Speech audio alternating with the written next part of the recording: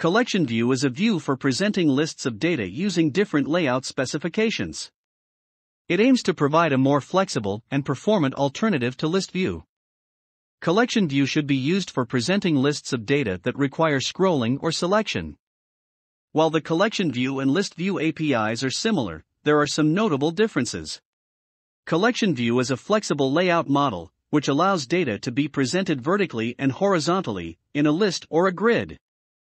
Supports single and multiple selection. Has no concept of cells. And does not include built-in separators. Good day everyone. I'm Michael, and I'm using a text-to-speech program to have a more clear speech and audio. In this video lesson, you will learn the following. 1. Create Xamarin Forms CollectionView. 2. Populate data and add selection event. Now let's open the Visual Studio and do some coding. Let's create first the data model.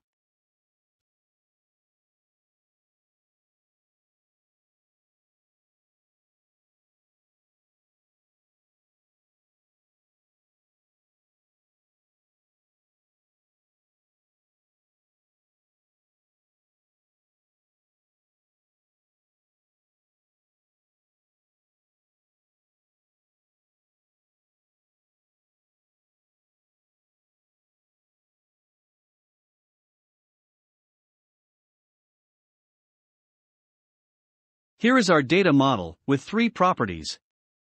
The category is an enumeration type. Now let's go back to main page and add the CollectionView element.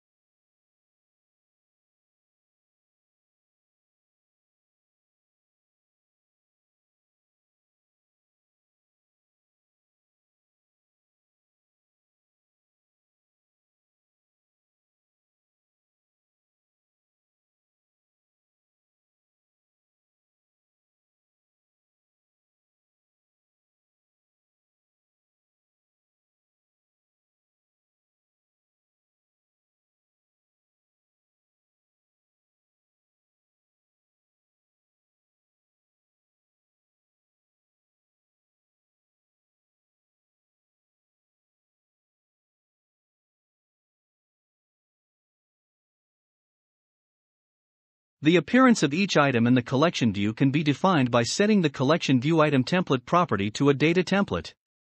There are 3 elements inside the grid, which are bound to the property of the animal model. To populate a CollectionView with data, we need to set its item source property to any collection that implements IEnumerable. Let's go to code behind and set the item source.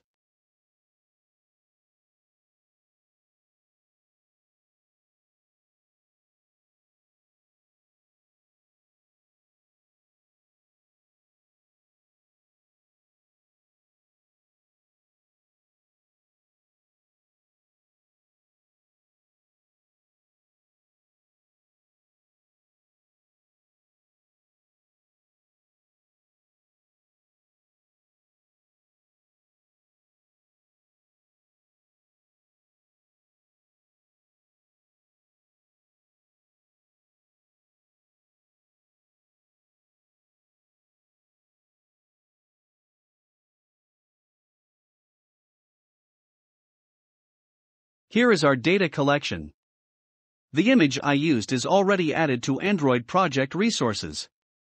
And again, in a real-world application, this data usually come from a database or from a remote service. We can now assign this collection to the item source property of the CollectionView.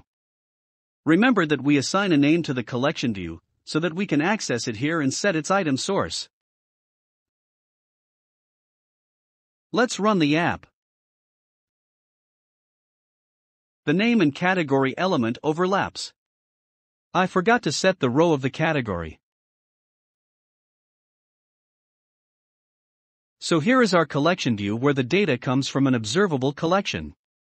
Notice, if I click an item, the background color of the selected item does not change. This is because the selection mode property's default value is set to none, which indicates that items cannot be selected. The enumeration member of the selection mode property is none, which is the default, sigil, and multiple, which indicates that multiple items can be selected. Now let's set its selection mode add some events to respond to a single item collection.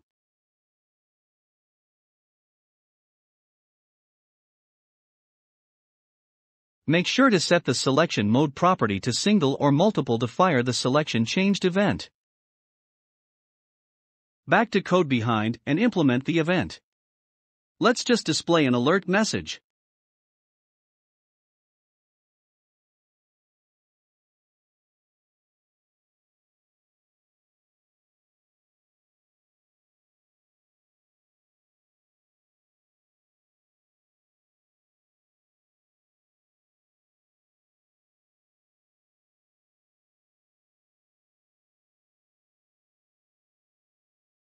Here we get the selected item from the method's arguments, which is selection changed event args, and access its property, which is the current selection.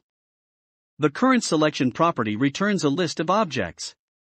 To get the selected item only, we can set the index to 0 to get the first content of the collection. After getting the item, we need to cast it to an animal model, then assign it to a variable. Then display the selected item's name property if the item is not null. Let's run the app again. Now if we select an item, the background color changes and calls the display alert method. For my next video lesson, I will be showing how to add context menu items in the collection view by swiping the item using a swipe view element. That's all for this video lesson.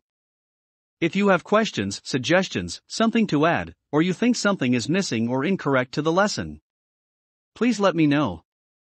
Again, this is Michael, thank you and see you at my next video lesson. Keep safe everyone.